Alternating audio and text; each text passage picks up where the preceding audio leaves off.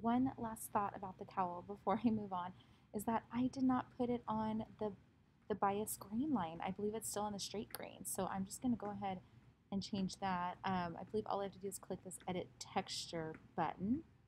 And there's our grain line. So if I click it, let's see if I can hold shift. Cool. And then I want to do that to this guy as well. Holding shift. Okay, there we go. And I'll leave the back as is. Okay, so let's try draping that, see if that makes a difference.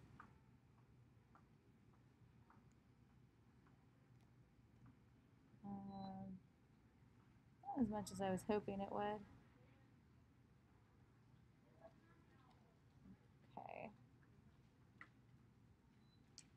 Okay. Not really. What if I changed the particle distance, perhaps?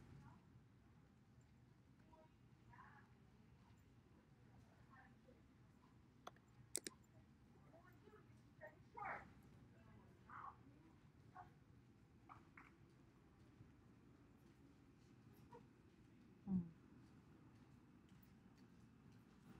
Hmm. Okay.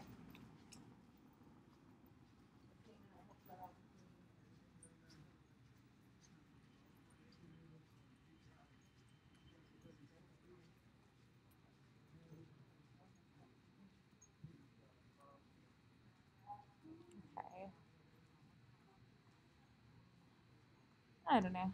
Not a huge difference. Didn't like save the day, but I guess it is a little bit different. It kind of makes me want to play some more fold lines, to be honest with you, but I need to move on. This is enough. Okay, I'm going to stop.